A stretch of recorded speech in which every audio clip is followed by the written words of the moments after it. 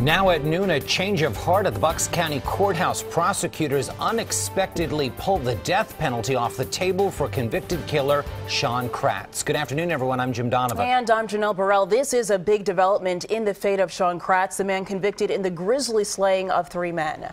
Eyewitness News reporter Matt Petrillo is live in Doylestown, where the jury deliberating Kratz's fate has been dismissed. So, Matt, what does this mean?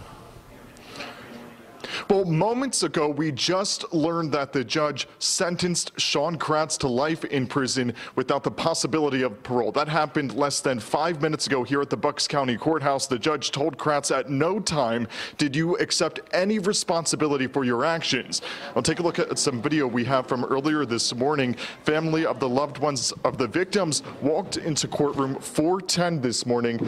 They at the Bucks County Courthouse to learn Sean Kratz's fate. The 22-year-old was found guilty Friday of first-degree murder in the death of Dean Finocchiaro after 18 hours of jury deliberations over 3 days. The first-degree murder conviction triggers an automatic life sentence. Kratz was also convicted of manslaughter in the deaths of Tom Mayo and Mark Sturgis, as well as robbery and other offenses.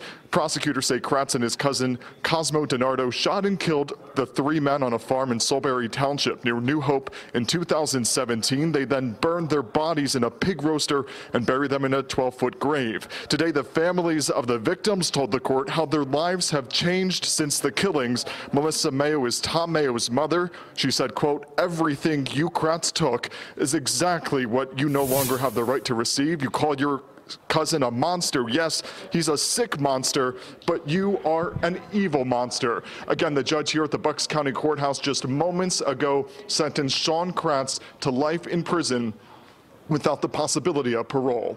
Reporting live in Doylestown, Matt Petrillo, CBS 3 Eyewitness News.